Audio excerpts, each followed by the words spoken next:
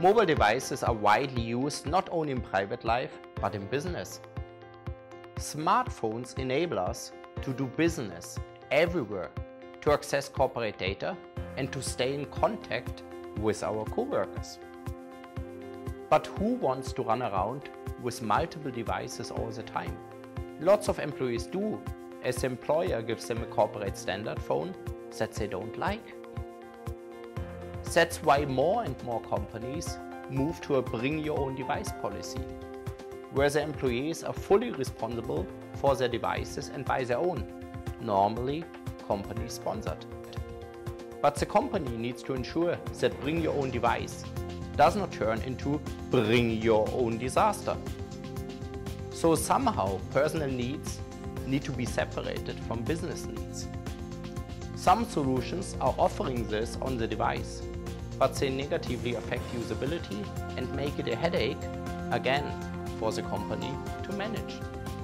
And the data is on the device, no matter how well it is protected or encrypted. A cleaner, better way is to completely separate the business usage through a virtual mobile infrastructure. There, the mobile operating system is on corporate servers, while the client on the phone does nothing else than enabling the communication with the server. As the solution does not force users to run a desktop operating system onto their mobile devices, but provides a common mobile user interface, multi-touch and everything you need for business, the acceptance is high. Most important, the data is never stored on the device, but stays on the corporate servers.